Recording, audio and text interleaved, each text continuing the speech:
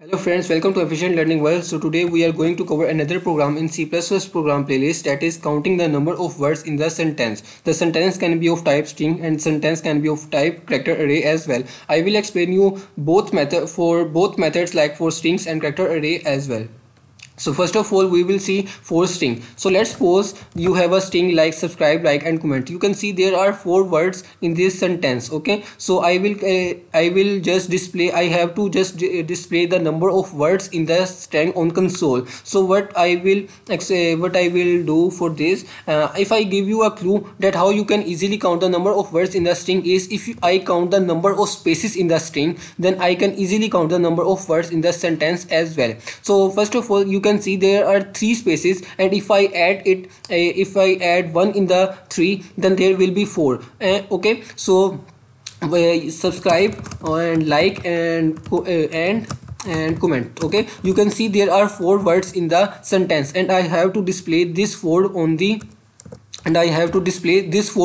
console. So let's start. Okay, so first of all I will explain you four strings. So let's start. So first of all I will declare a variable named a. You can use another name for this, and I will initialize it with subscribe, like and comment. You can also take input from the user on console during the runtime. Okay, and now I will declare a variable named count and initialize it with 0. Okay, so I declare this variable and initialize it with 0, because the output because the number of words. Okay, this variable will store the number of words in the sentence. So there are four words in the sentence, then this variable will store 4. Okay, so after this evaluation, after this program evaluation, okay, so I'm going to use a loop. You can use any type of loop like while loop, do while loop, for loop. I will use for loop, that will be easier for me. Okay, so first of all I will declare a local variable named int I is equal to 0. I is a null character. Okay, not is equal to null character. Okay, so what I did in this, I put a condition that start from 0. Okay, int I is equal to 0 means it will start from s and the last character. Okay, so last character is t. Okay, so I put a condition that until the last character means you know that each string and character array must consist of a null character. So I just put a condition that until the last character of this string, this loop will continuously execute. Okay, so in the third part I will just increment I plus plus. I use here increment operator. You can also use I is equal to I plus 1. Okay, so that will be easier for you. Okay, I just use increment operator, and in this loop, in the for loop body, I will put a condition if if is equal to space. Okay, so what I did here is that if if this condition is satisfied, then this loop will execute,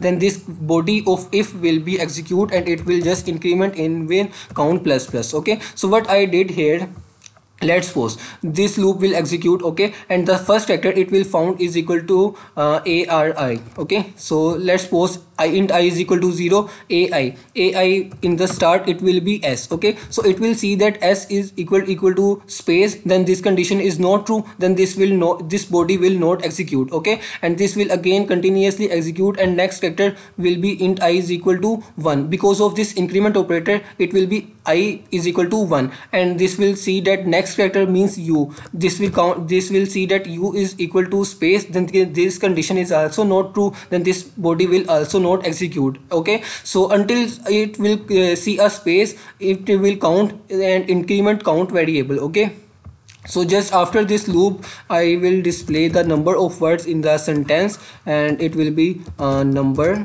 of words in string. Okay, and I will just display and increment it with 1. Okay, so why I'm increment it with 1, because you can see there are 3 spaces and 4 words. Okay, so it will not count the last word. Okay, so for this last word I am just incrementing it with 1. Okay, so that's why I am incrementing it with 1. Okay, so this loop, what will do, this loop will start from s to t. Okay, s to t, and in this it will count the number of spaces, and after this counting the number of spaces, it will just increment it with 1 after this loop execution. Okay, so I will just run this program, and you can see that number of words in the string is 4, because you can see subscribe, like and comment, there are 4 words in the string, and you can see the console output number of words in the string is also 4. So this is because this loop, and after this loop I just increment it with 1. So same method is for the character array. You can see I also made this program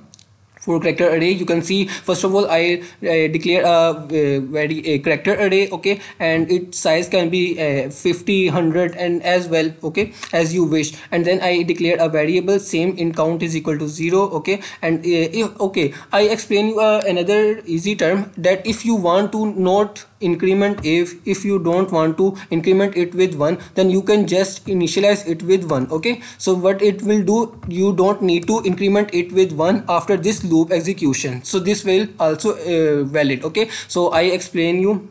So now for this program for character array counting number of words in sentence, for character array I just run this program, enter a string. It is asking me to enter a string. I just enter subscribe, like and comment. So I entered, and you can see number of words in the string is 4, subscribe, like and comment, okay. So there are 4 words in the string.